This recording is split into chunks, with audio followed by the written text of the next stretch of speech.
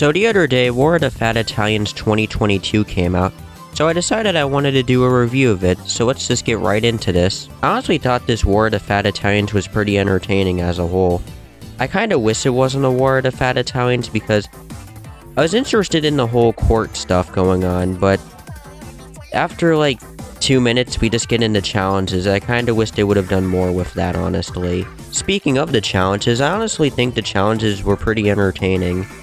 I've noticed some of the challenges were more Mario and SMG4 related, which is fine, honestly. Some challenges consisted of skateboarding, one relating to Bleach, and I think one related to like compliments on like Twitter posts and stuff, which is probably arguably one of my favorite challenges to come out of all the challenges. As a whole, that's really everything I could say about the challenges. The challenges were pretty entertaining to watch. Now let's get into the rap battle. Oh boy, the rap battle. That was pretty fire. I loved it. It kinda gave me vibes to the YouTube Arcs rap. Maybe for the way it sounded. That might just be me, honestly. But honestly, just what a good rap. Probably one of my favorite raps to come out of SMG4. Now, what comes after the rap honestly just kinda bugs me.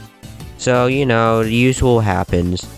After the rap, Lawyer Kong gets defeated like some of the other villains, and I was expecting something interesting to happen. Like, after he started glowing, I was like expecting, like, just something, like, groundbreaking to happen, but no, he's defeated, and that's really it. Like, at least with, like, some other villains, like Zero, the characters had to work their butt off to defeat him.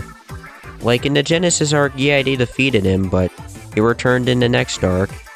But with Lawyer Kong, he's just instantly defeated. That's it. Nothing else. But that's honestly really it.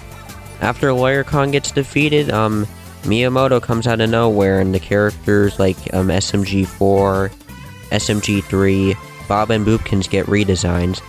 Now here's my thoughts on the redesigns. SMG4 I think is decent, I don't hate him. SMG3 is just fine, he has a beard for some reason. I think Bob is fine, he's okay I guess. Boopkins is probably the worst, he just looks like a watermelon and I don't like it. As a whole, War of the Fat Italians for this year honestly wasn't that bad. I had a few gripes here and there, but as a whole, wasn't that bad. I'm gonna give it a 9 out of 10. What did you guys think about War of the Fat Italians for this year? Let me know in the comments. Well, I'll see you guys next time. Bye.